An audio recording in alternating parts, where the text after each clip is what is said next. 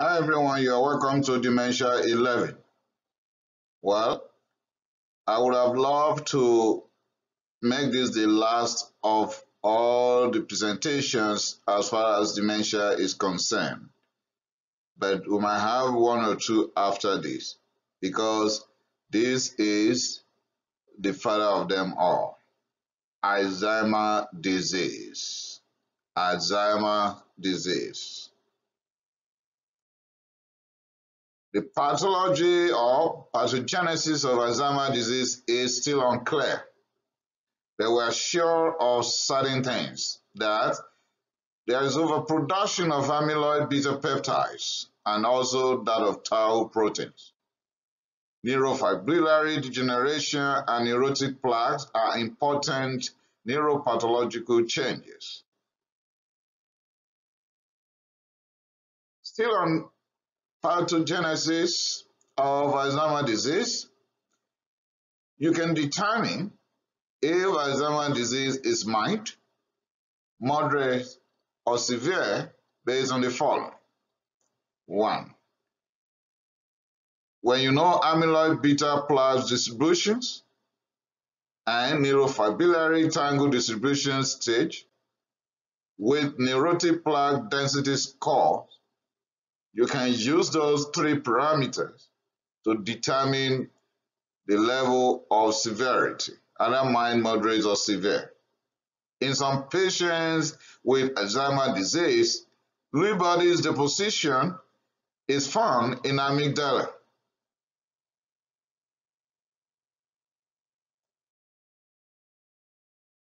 Still on pathogenesis, there is possibility of oligemia, and that means there is possibility of decreased blood volume, which will lead to aposemia or ischemia, leading to vascular brain injury. So, vascular brain injury is also associated with Alzheimer's disease.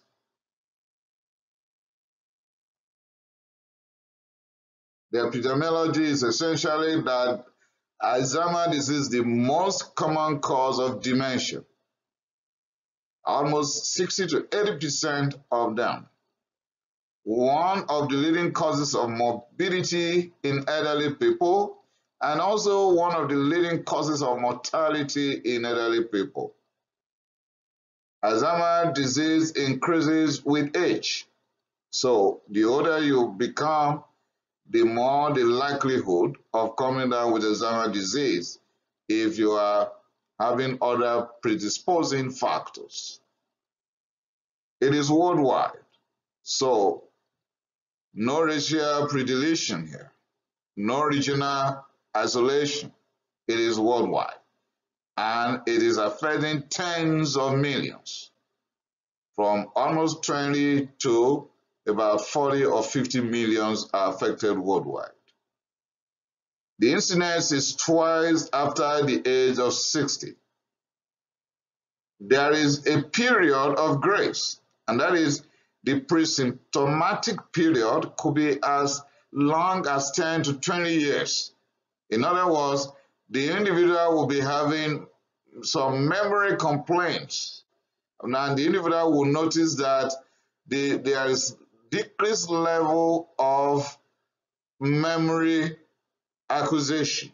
In other words, there is mild memory impairment for almost 10 to 20 years before full-blown symptoms.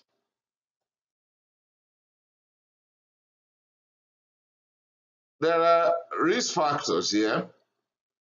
Besides the genetics, it's possible hypertension could be a culprit.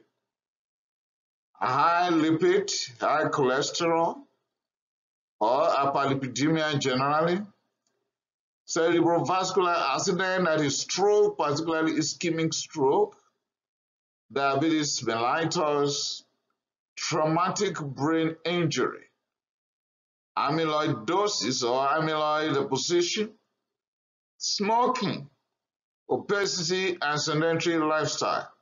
With all these risk factors listed, you must have been taking the guess that so Alzheimer's disease is somehow related to vascular dementia. Well, you're not too wrong, because there's possibility of combined vascular dementia and Alzheimer's disease. Still on Alzheimer's disease and genetics.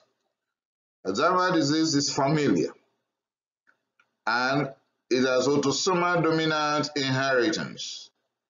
3 genes have been identified so far, and they are amyloid precursor protein, presenilin 1 and presenilin 2.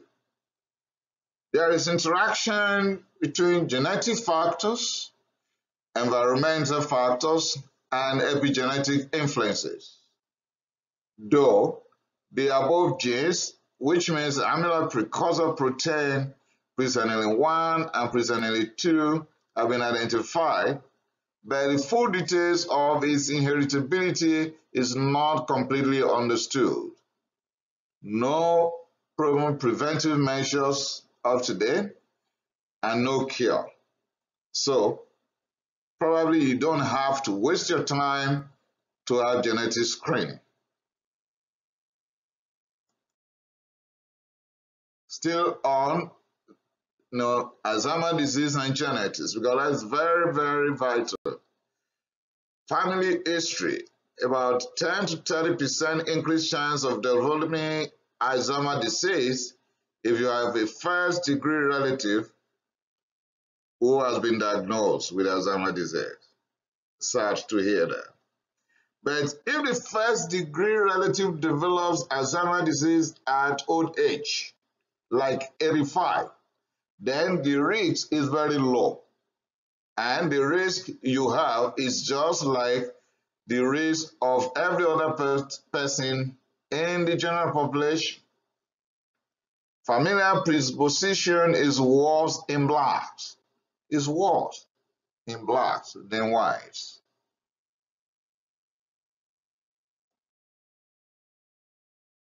There is an early onset form of Alzheimer's disease, and it is believed that autosomal dominant inheritance is responsible for that. There's late onset Alzheimer's disease as well, with genetic factors and associated environmental factors. The epigenetic influences means there is modification of gene expression, not that there are changes in genetic code itself.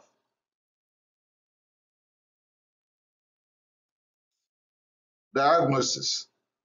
Definitive diagnosis is only possible at autopsy or post-mortem. It depends on where you are on the surface of the earth to say it is autopsy or post-mortem. It is clinically diagnosed with the following: history of slow onset. If you have gone through other presentations of dementia and some different types of dementia like Creutzfeldt-Jakob disease, Lewy body, and the rest of them, the onset is not this slow. There is going to be decline in memory and, of course, functional impairment. We have what you call mini mental state examination, and I paused a while because I was thinking I should go into details of that, but I'm going to make that in another video. Mini mental state examination. We have to rule out dementia with Lewy body, rule out vascular dementia, frontotemporal dementia, delirium, or neurodegenerative disorder. Atypical cause is associated with cognitive decline that will be sudden in onset, or there will be no good history.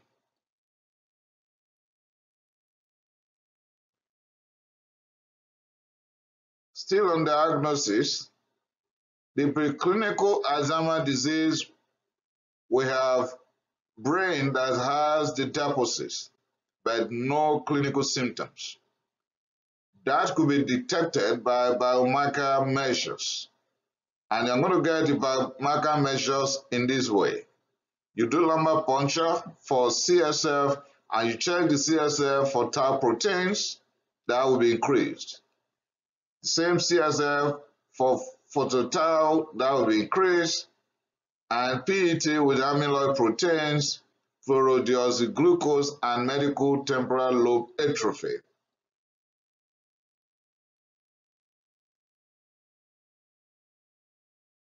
Still on diagnosis, we have to rule out reversible causes by doing our glucose to rule out diabetes mellitus, thyroid stimulating hormone disease, hypothyroidism, veterinary disease research laboratory, is it neurosyphilis, vitamin B12 to rule out megaloblastic anemia secondary to vitamin B12 or pernicious anemia. Electrolytes, this could be hyponatremia or hypercalcemia. Urinalysis or urine MCS to rule out urinary tract infection, because in elderly people, confusion could be the only feature of urinary tract infection. HIV, because of the possibility of HIV dementia complex. Liver function test because of possibility of hepatic encephalopathy. And toxicological screening for many medications, including alcohol. You do the CTA and chest X-ray because chest X-ray for the possibility of pneumonia. Pneumonia may not present with high temperature and typical features, can only be with a kind of confusion like urinary tract infection when it comes to elderly people. And magnetic resonance imaging to see the amyloid deposition, the atrophy of any part of the cortex. As far as clinical features are concerned, kindly check out my presentation on clinical features of dementia, because I don't want to take too much of your time on a single presentation. So if you check my channel, you are going to find the clinical features of dementia. Please kindly go over that. It's applicable here. But briefly, I'll talk about apraxia, which is impaired motor functioning, aphasia, that is language impairment, agnosia, which is inability to recognize things. When it comes to memory, there will be memory loss of recent events when the Alzheimer disease begins.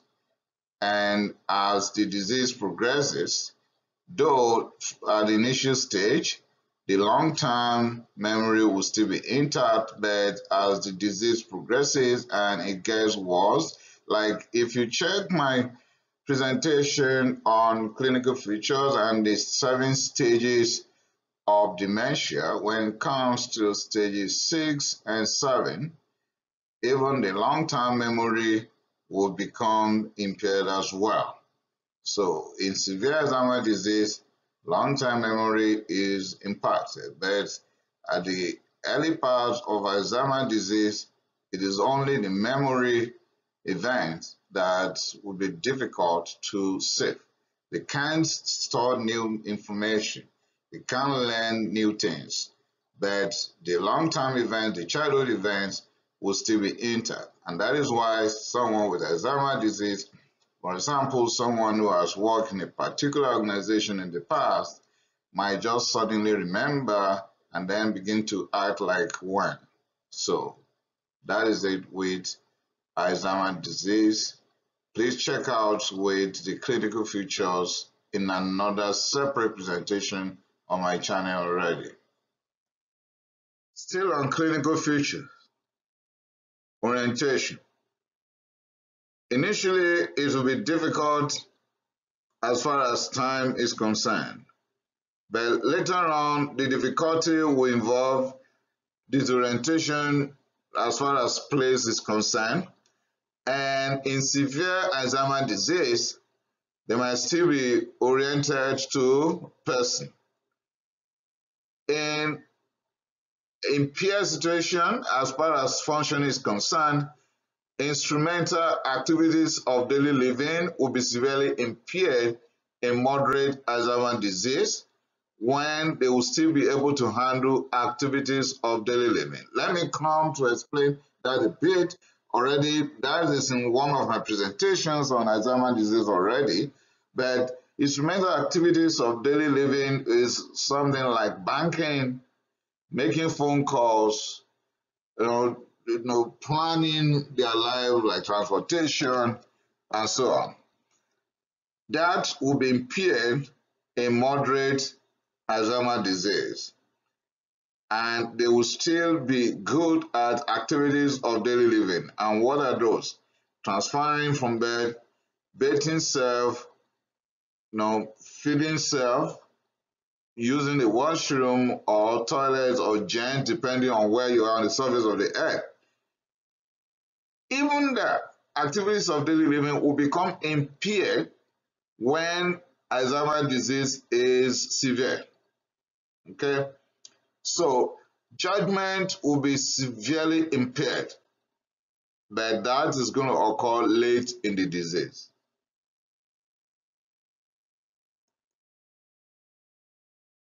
We are still on clinical features.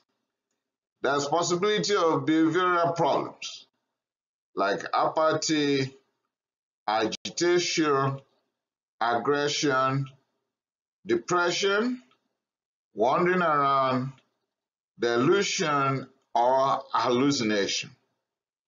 Like if you check my presentation on clinical features, I have explained all this in detail. The treatment, you will also check out my presentation on treatment of dementia. Still on treatment of Alzheimer's disease, please kindly check my presentation, that is Dementia 5. That is entirely on treatment. In conclusion, please kindly go over the clinical features of dementia in some of my earlier presentations and the treatment. They are separate presentations because if I have to go over all of them here, we'll be here for an hour or more. But now I just want to conclude that the key is accurate diagnosis. Alzheimer's disease is not one of those types of dementia with sudden onset. No. It's slowly, progressive. And since that privilege is there, make the plan for substitute decision maker that you could trust and your advance directives on time. Like I said in just a few minutes ago, it is very possible that the memory impairment will be insidious, and for almost 10 to 20 years, you'll just be noticing that some things are changing as far as your memory is concerned. That is enough window for any one of us to make appropriate planning ahead of time. Thank you for listening to my presentation. Kindly subscribe so that you can get these presentations immediately they are published. Thank you.